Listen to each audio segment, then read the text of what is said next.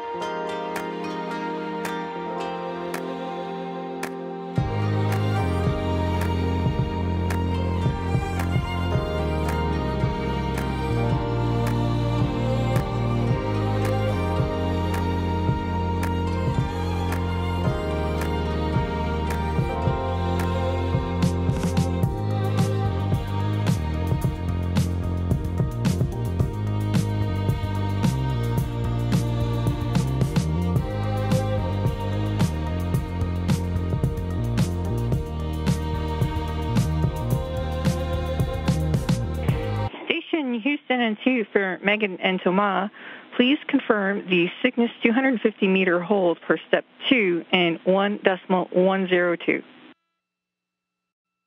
The view we're getting now is a view of what's called the RPOP, or a Rendezvous Proximity Operations Program, on a laptop in a workstation inside the cupola on board the International Space Station. This is the same view that Expedition 65 NASA flight engineer Megan McArthur is seeing as she monitors.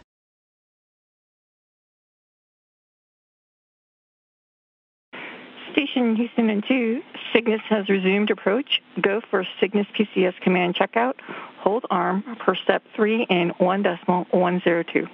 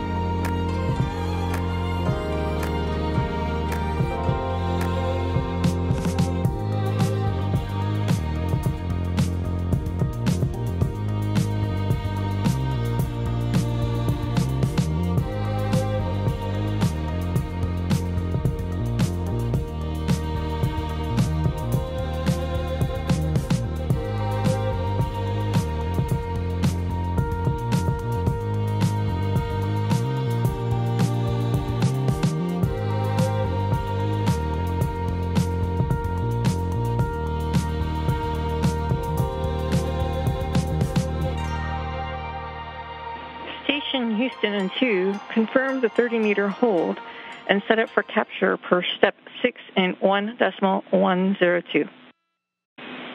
Station Houston and 2, Cygnus has resumed approach to the capture point. Monitor approach within 30 meters per step 7 and 1.102. Crew is primed to issue a retreat if the primary range is less than 6 meters.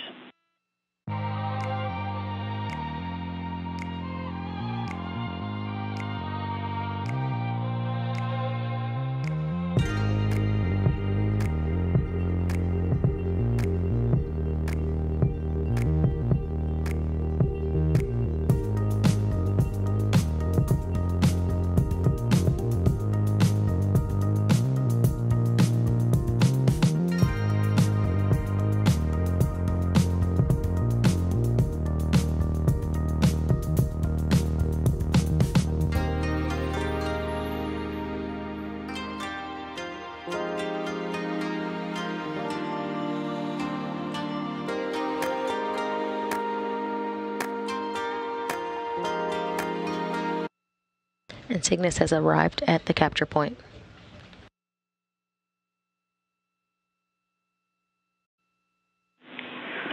Station Houston and 2, go for Cygnus capture sequence. Step 4 and 1.110 Cygnus capture. Begin monitoring the backaway cue card. Station 1 and 2, we're beginning our approach. Copy.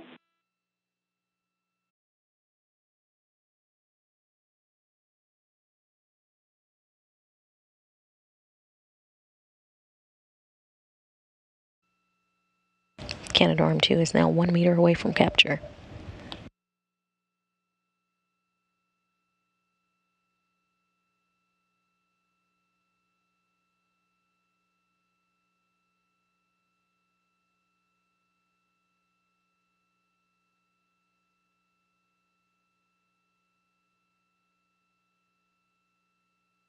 The Canadarm2 is now over the pin.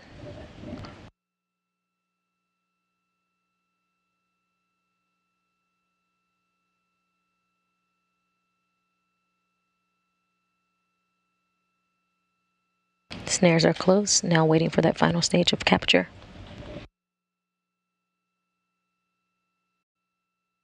And we have confirmed capture at 5:07 a.m. Central Time, 6:07 a.m. Eastern, as the International Space Station and Cygnus were flying 270 statute miles above southwest Portugal.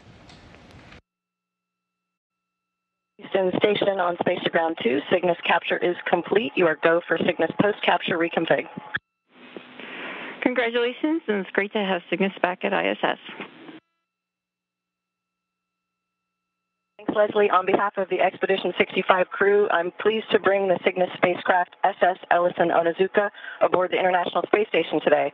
Our congratulations go out to the combined teams from Northrop Grumman and NASA for the mission successes so far.